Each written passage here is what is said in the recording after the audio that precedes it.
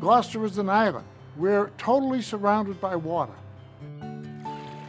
It's that water that's provided us with our living, our upbringing, our philosophy, our total existence. It's the oldest fishing port. America's oldest seaport, I believe it says in the rotary when you come in. Samuel Champlain called it Beauport. Beautiful port. And the light is what's brought artists here for centuries. My name is Olive Coleman, and we're in Gloucester, Massachusetts. Beautiful, beautiful day with the smell of the beautiful sea breeze. Very invigorating.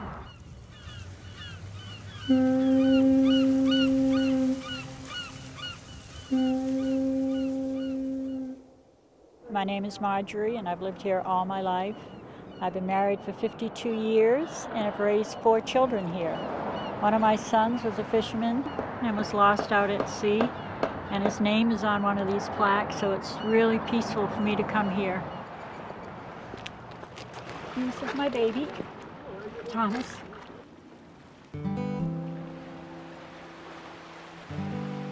The young kids that are coming up, they still want to go fishing, and you can't say not to go because it's just in them. There's something about the sea that draws you to it.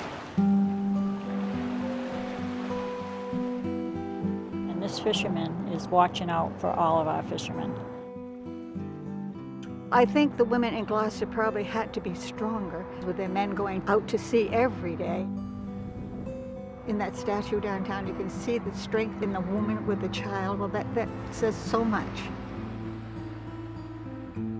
You know, growing up in a fisherman's boarding house, you never know if they're going to come back for supper or not. You don't know if they're lost at sea or if they went into a safe port. So we try to live for today. We try to have a lot of faith, and we just live for today.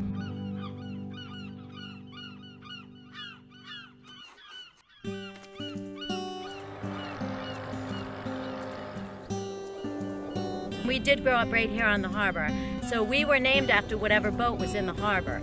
My sister was named after the Cheryl Ann, which was a tug out of Boston, and I was named after the Tina Marie, which was my grandfather's fishing boat. Father was a fisherman. My grandfather was a fisherman. Once you're exposed to it, many, many people in Gloucester are almost addicted to it. The high school team at the Gloucester Fisherman. I just enjoy being on the ocean. When you're out there, there's just a peacefulness. Sunrise is probably the most beautiful place to be, is on the ocean. It's the healthiest thing I could do for myself. It's my health club. My name is Henri Smith, and I'm from New Orleans, Louisiana. I came up here after Katrina. I tell you, I've experienced haddock. I didn't experience haddock fish until I got to Gloucester, and that's one of my favorite delicacies now. I'm a self-taught artist. I catch the fish and I wash them up real good and print them. This is sort of a self-portrait I did. The whole town is real fishermen, real characters, and a bunch of people that are really proud of their city. We love our little city. We think it's beautiful. I could never imagine Gloucester without Gortons. Gortons is an integral part of Gloucester, and Gloucester is an integral part of Gortons, and it's always been that way. Gortons has been here almost since the beginning. Gortons has always been important to my family over the years. I'm actually the 3rd generation of people that work for Gortons. We get a lot of folks there that can trace their roots and their family back to associations with Gortons that go back 50, 60, 70 years.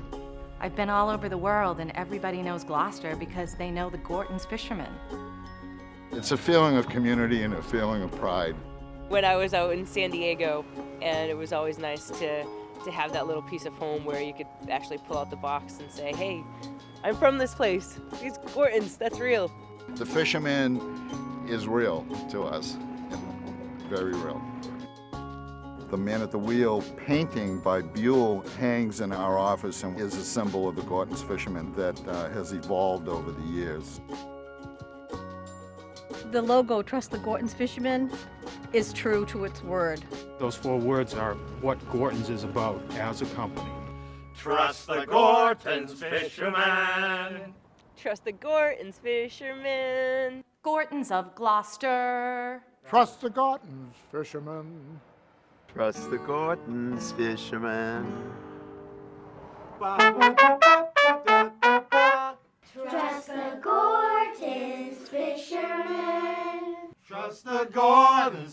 Fisherman. That's what I'm talking about. Yeah. Try one more time. Trust the Gortons, Fisherman. Excellent.